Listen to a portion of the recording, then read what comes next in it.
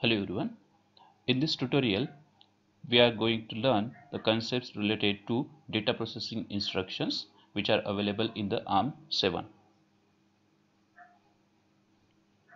So this is outline for today's tutorial.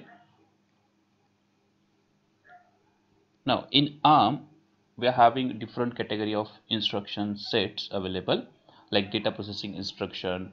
We are having certain conditional instructions. Okay, so there are various category of instructions available in the ARM, which I have already explained in the previous video. Now in this tutorial we are going to learn instructions related to data processing. Now in the data processing we are having basically this category of instructions: data movement, arithmetic operations, logical operations, compare operation, and multiply operations. Okay, so all these operations come into the data processing instructions. Okay, now all operations except multiply instruction are carried out inside the ALU. Now this is related to the architecture of ARM7 processor. In ARM we are having this ALU unit, so all these instructions are executed in the ALU unit except multiplication instruction, because multiplication instruction is carried out in the multiplier block. There is separate MAC block available inside the architecture of ARM7. So this multiplication instruction is carried out inside this MAC block. Now data processing instructions do not access memory. Now these instructions operate on two 32-bit operands and produce 32-bit result, which is normally again stored inside the another register.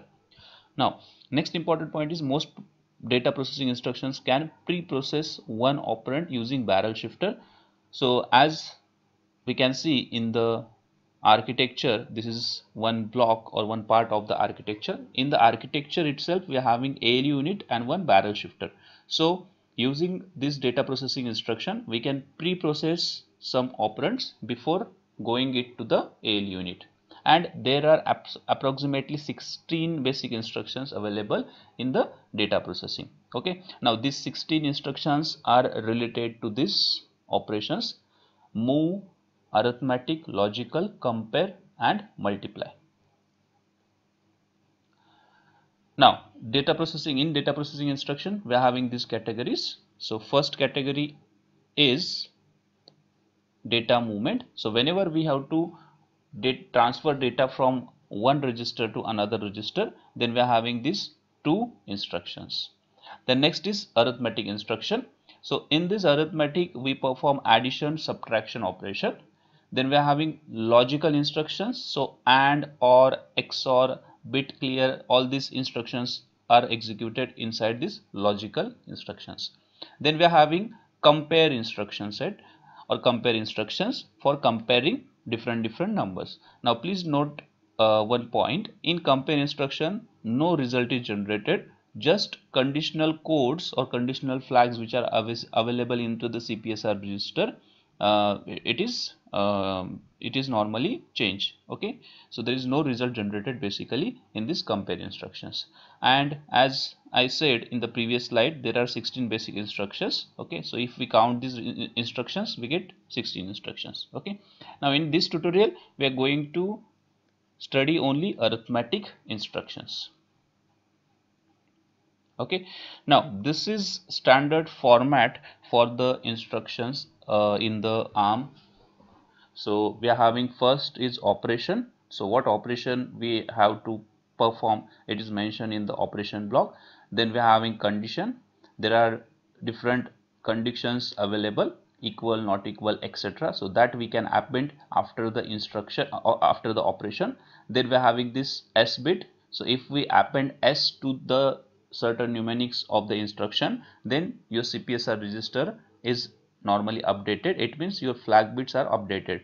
Then we are having this result register and we are having two operands. Okay, now this operation we are going to now study in the next points. So we are having different operations: add with carry. So please concentrate here.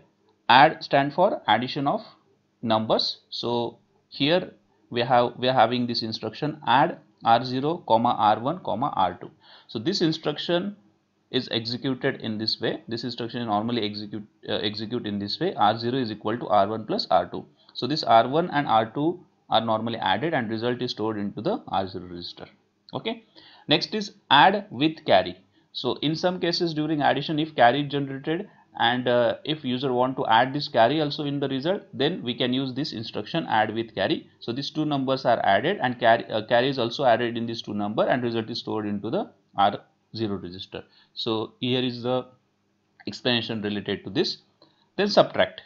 Now in subtract, this R1 minus R2 operation is performed and then result is stored into the R0 register. So this subtract instruction will be executed like this. Then subtract with carry. So in some cases we have to perform this operation. So subtract with carry operation normally performed with the help of 2's complement. Okay. So this instruction will be executed like this. R0 is equal to R1 minus R2 minus not carry. Okay, please note this point. This is not carry symbol. Then RSB. RSB stand for reverse subtract. Now what is meant by reverse subtract? In all these instructions like add with carry, subtract or subtract with carry, first operand we consider this one. So this is first operand, okay, and we consider this first, and then second operand is nothing but this R2 registers, okay. But if we have to perform reverse operation, like in this subtract instructions we studied, R1 minus R2 is performed, but if we have to perform R2 minus R1, then in that case this reverse subtract instruction is used. So in this reverse subtract instruction, R2 minus R1 operation is performed, okay, and result is stored again in the R0 register. Then we are having reverse subtract with carry. So this instruction is executed like this: R2 minus R1 minus no carry, not carry, sorry, not carry, okay. So this is called as reverse subtraction, okay. So all these instructions are available in the arithmetic operation, okay, which I have mentioned in this slide. So all these instructions are available in this arithmetic instruction, okay. Now we'll take one example and we'll see how these instructions are normally executed. Suppose we are having three registers. Inside R0 we are having 00. This is R0. This is a 32-bit number. Please note it down. And X stand for hexadecimal. So whatever number you write after X will be considered as hexadecimal. Then inside R1 we are having 0x0002. Inside R2 we are having 0x1. So if we perform this subtraction R1 minus R2, then we get answer is equal to 0x001. 2 minus 1 will be 1.